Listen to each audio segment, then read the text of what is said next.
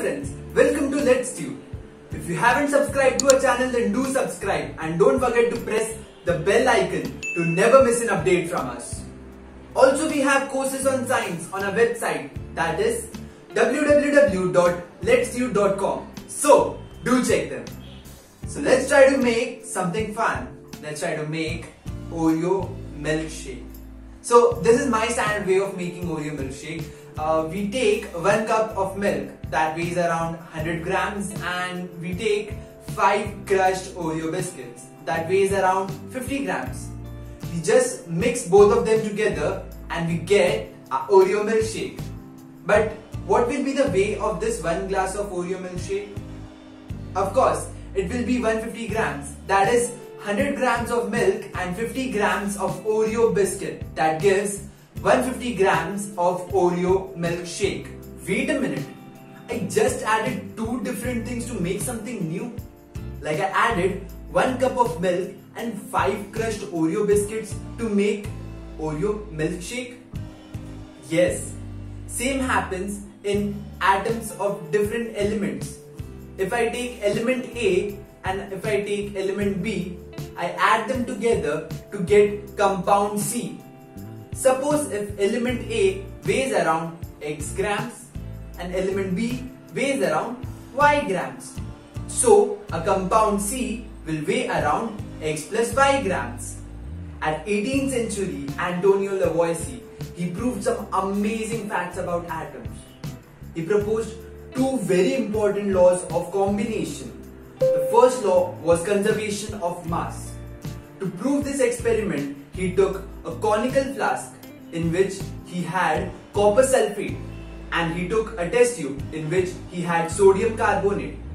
He carefully placed the test tube inside the conical flask with the help of a thread so that the solutions doesn't mix.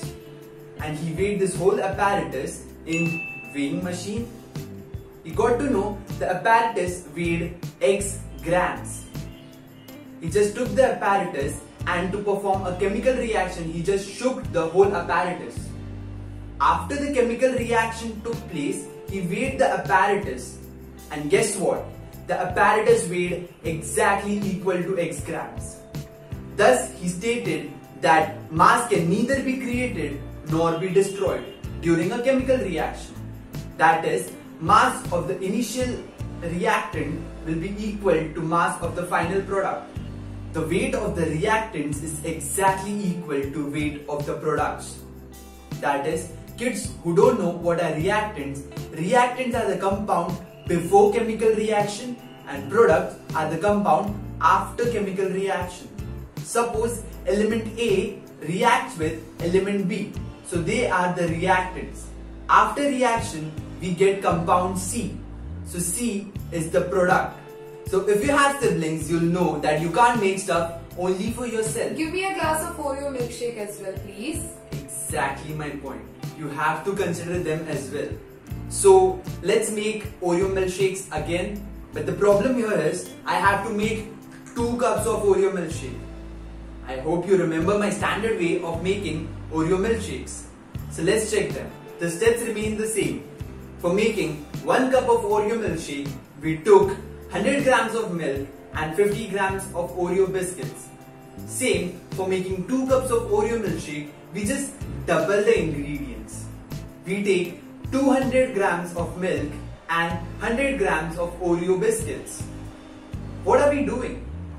We are just maintaining the proportion of their masses. We took 100 grams of milk and 50 grams of Oreo biscuits. Similarly, we just double their proportion and their proportion remains the same. That is 200 grams of milk and 100 grams of Oreo biscuits. The proportion of 100 upon 50 is exactly equal to 200 upon 100. That is equal to 2. Same in molecules. The elements in the compound are exactly in proportion. In 9 grams of water, 1 gram is of hydrogen and 8 grams are of oxygen. If I double the amount of water, now it's 18 grams of water, then there will be exactly 2 grams of hydrogen and 16 grams of oxygen. That simply means the proportion of hydrogen and oxygen are always constant. Irrespective of where it's found, whether it's a salty water or fresh water, the proportion of hydrogen and oxygen will always be in the ratio of 1:8.